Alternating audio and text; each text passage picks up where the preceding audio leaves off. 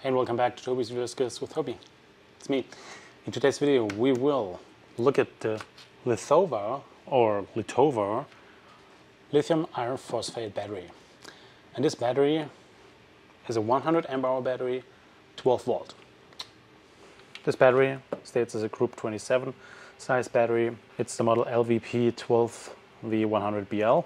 It does come, which is pretty cool, with Bluetooth. It's just below $300 on Amazon, $299 as much as I remember. It does state it's designed in USA. That's the website, Lithova.com. I hope I pronounced it correct. If not, please correct me. It does come with a couple information here. Cautions, do not. What's missing? It's specifications. So I got this little sheet, this PDF sent over with all the specification in here. I marked a couple things which I thought are pretty interesting or not aligning what I was a little bit confused about. So let's go over this a little bit. So first off, it does say here upper right, it has a communication port. I do not see any communication port. Because it comes with just a cardboard box, plastic wrap. I took it out. That's it. There was no manual, no instructions, nothing. What it does come with is with those little, hoodies, caps, whatever you want to call them, rubber boots.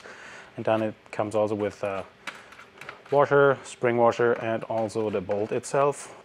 And there is not a lot more, as you can see, which is not a problem.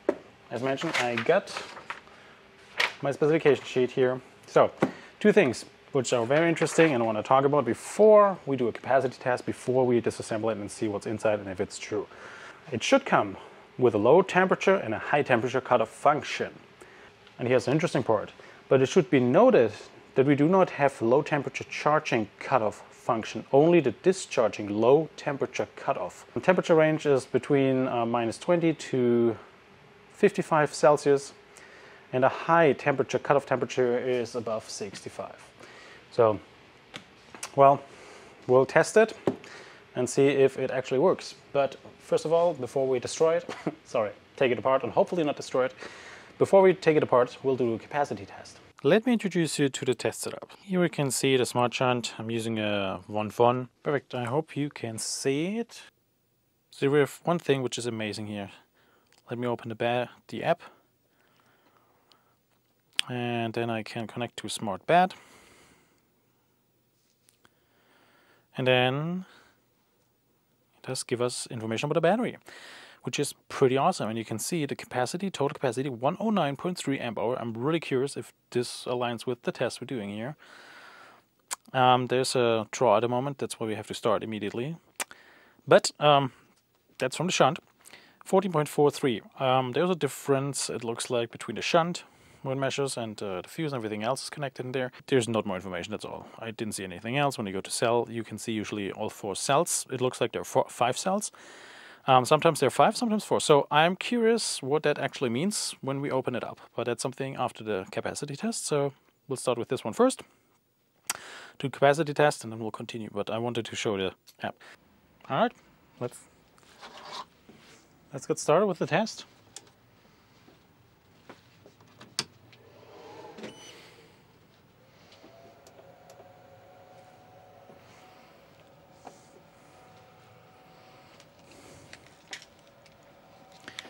I would say 21.7 amp. That's pretty decent. Gets pretty close to the 0.2C test we want to do. 22 amp. We'll let it run and I'll get back later.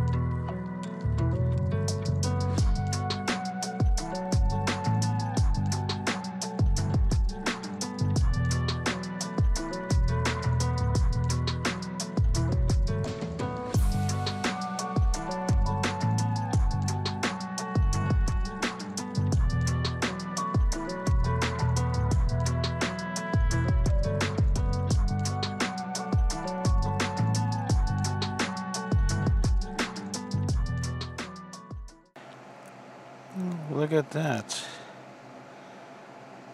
Yeah, nice. Just passed the 101. It is above 101. It just slightly passed the 100 amp hours. So, looks like this is a successful test. Great. Even though it's slightly, but it looks pretty good. It's pretty nice when a battery passes the capacity test. I tried to show you already the app earlier, what it does look like before the capacity test. I would say we'll take a look now at the app, what it does say about the battery. And again, at this price point, having Bluetooth built in, I think that's pretty good, even better.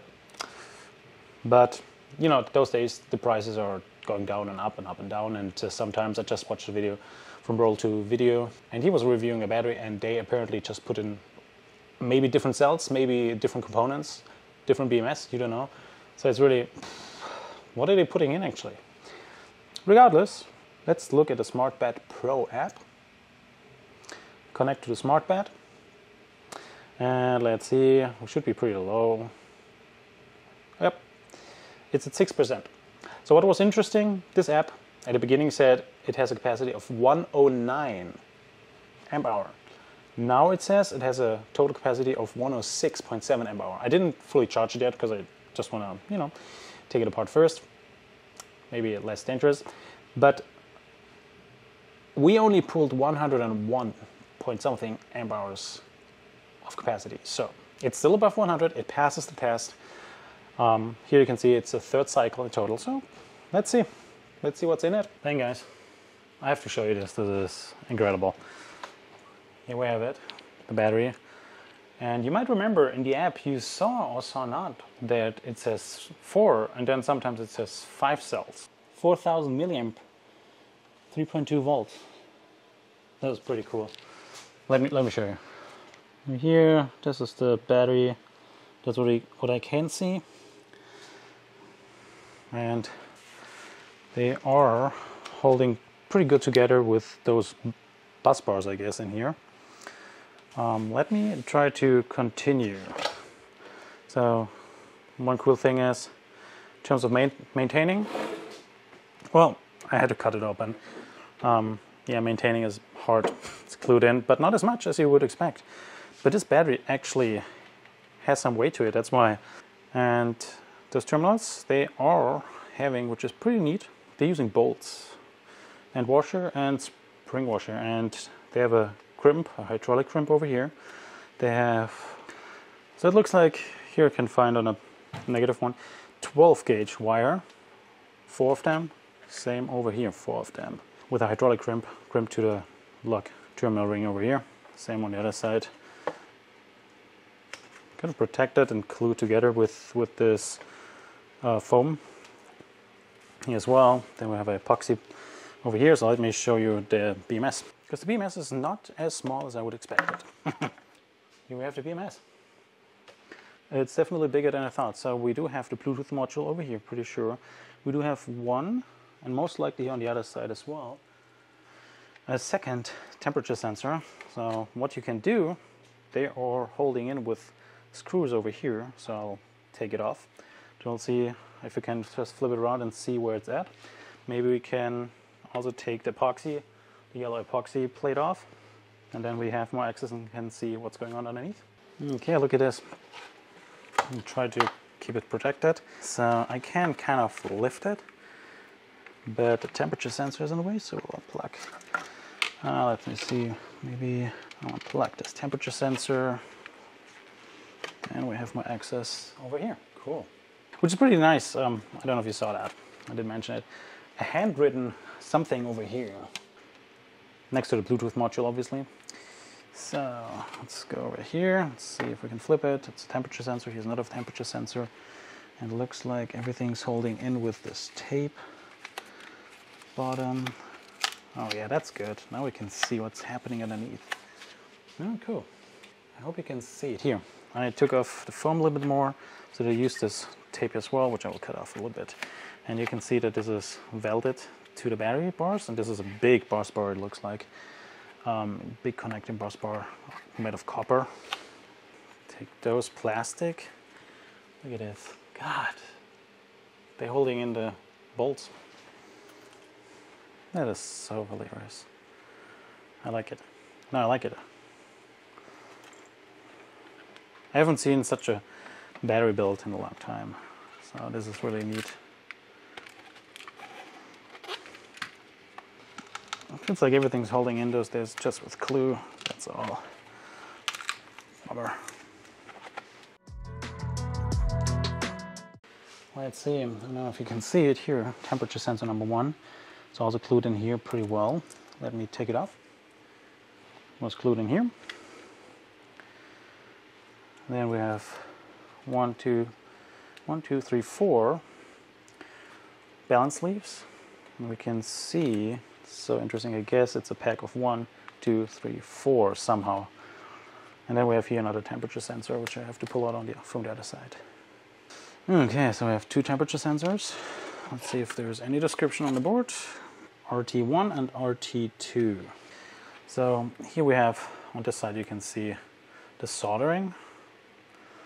And the soldering is, it's just soldered, so it doesn't look super awesome. So the soldering looks okay, but it's not super awesome. When I look here especially, you can see the wires, they're almost sticking together. It does the job, it looks like, so far. But could be better, way better job. What I usually do is just putting glue on top as well, so it's really protected, but here's nothing on top. That's quite interesting. So this is the exposed area to the plastic cover. And that's all. So I would have assumed that they would put at least, some glue spots, as they always do everywhere. They didn't. Okay, cool, let's proceed. So 2 temperature sensors, right and left. And they have a thick layer of glue. So I'll get the heat gun, and I'll also get power supply as well as some ice. So you have the bench power supply, so you can see there is some voltage going in. Right now, yep, there it is, going in. 6 amp. So cool.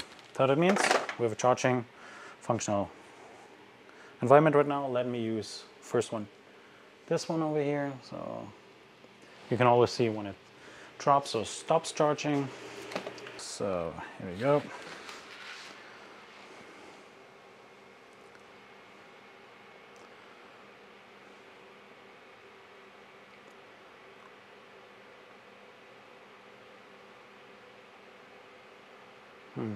Nothing. Doesn't look like anything is happening. Let's check the other one.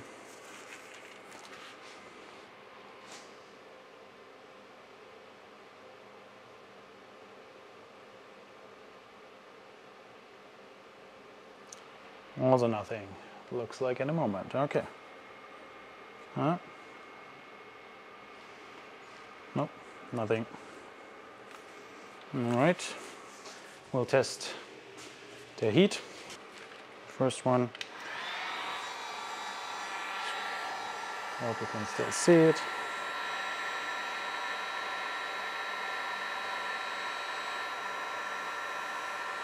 Up. And there it stopped.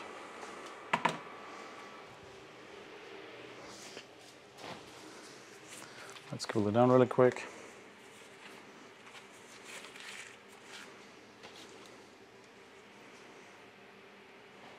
And it's back up. Okay, let's test the second one. So it's charging again.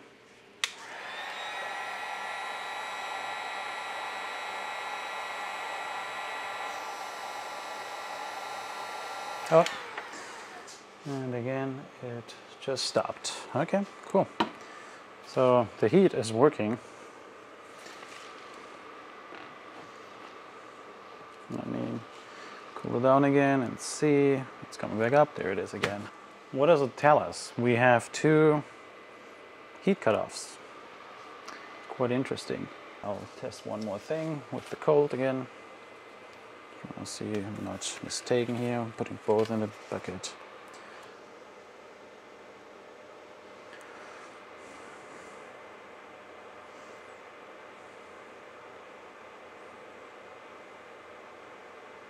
Oh, look at that. Look at that. It did work when I had both in there. Okay, let me double check again with one individual one. That was interesting. Okay. Whoop. One more time. Back charging.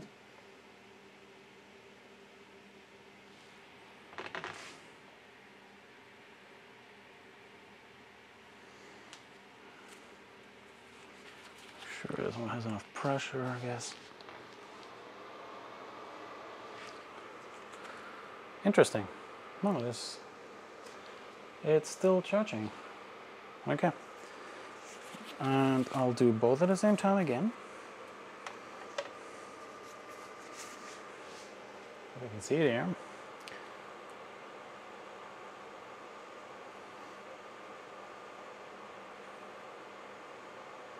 Oh, look at that, guys. Quite interesting. Okay.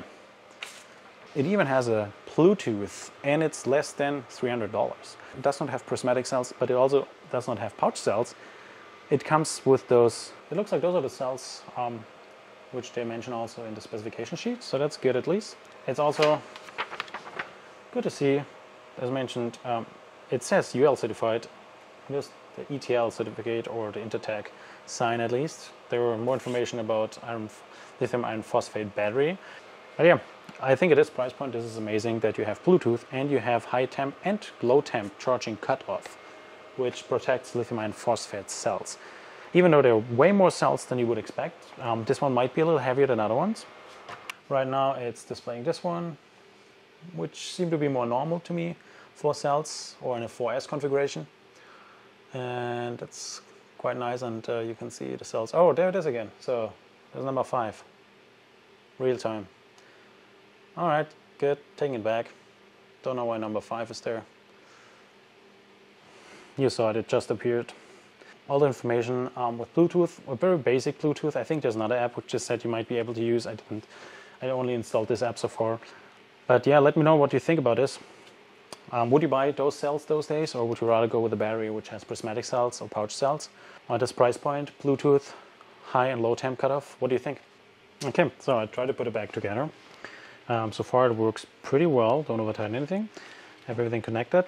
I'll charge it back up later. I'll just test it on my end again a couple more times. Want to see if it does hold. And if there's any update to it, I will let you know, of course. But for now, I feel like it's a solid unit. So it's good build quality, except what I would like to see improved are those soldering points, which I think they could have done a way better job. Let me try to zoom in a little bit again so you can see it, what I mean. So when you look at those ones, they could have done a way better job on this one. As mentioned, we all like to see a very good craftsmanship those days for little money, but still, I think it will hold because this one is in a very tight case, except actually this one is just leaning on, the lid is just leaning on top. And when it's maybe too hot or something, batteries overheating or not, it might happen as those soldering points might just come loose, and then you're not capable of using a battery anymore. That would be a huge bummer. So this little improvement is something less than $300 with Bluetooth and high and low temperature cutoffs. So that's amazing. Okay, there's one more test we have to do. And according to the specification sheet, it does say it has a peak discharge current from 300 amp for 3 seconds. And the maximum continuous current is 100 amp hours. So I do not have an inverter which is putting out 3600 watts at once, so I connected 2. That's why I have 2 positive wires up here. One inverter is up to 2000, the other one is up to 1200. So I'm not getting to the 300 completely, but at least I want to get over 100 amp, and we'll now give it a test and see how long it will last. The battery is not fully charged. Let me open the app for the battery. Smart bat. All right, and connect to it. 40% of charge at 42 amp hours. All right, so I'll turn on the inverters. All right, both inverters seem to be on. We have so there we go. One current already. All right, let's give it a try. See how far we can get.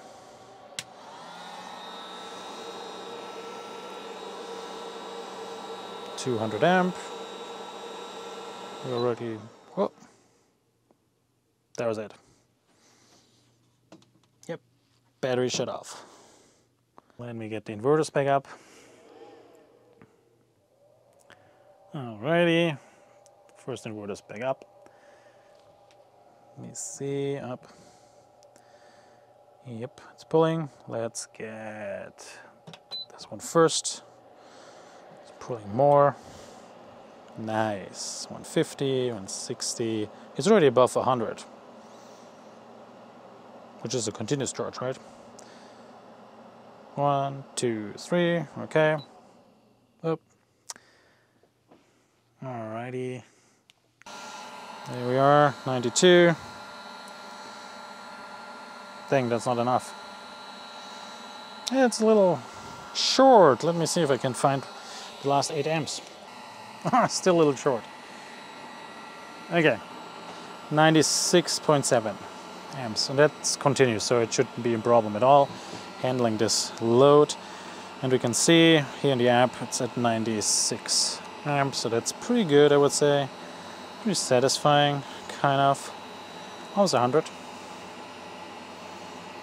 Alright, it's getting warm in here, right? I'm using heat guns to heat it up, so I think we'll stop it here, stop it here, we'll stop it there. Awesome. Max, it says a peak discharge current would be 300 amps. We got it up to 200, so I think I'm pretty satisfied with that. I think it's enough. Thanks for watching this teardown. Thanks for watching the capacity test. What do you think about a Lithova battery? Let me know in the comments below. And if you would use a battery which comes at this price point, Bluetooth, high and low temp cutoffs, but with those cells, is that a problem for you? Do you really care about it as long as it's lithium iron phosphate batteries? Yeah, I'll keep going with this stuff. I love it. And now, of course, as always, if you want to see stuff like that, like the video so I know you like that stuff. And as well, subscribe to the channel if you have not done that yet. If you like that stuff as well, more stuff to come. Thanks for watching. Cheers!